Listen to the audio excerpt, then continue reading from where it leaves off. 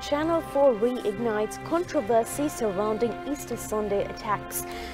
The trailer for the latest Channel 4 film on Easter Sunday attacks, killing 269 individuals, has only rekindled suspicion that it is a plot conspired to bring back the Rajapaksa brothers to power on the fame of their ability, real or perceived, to restore national security.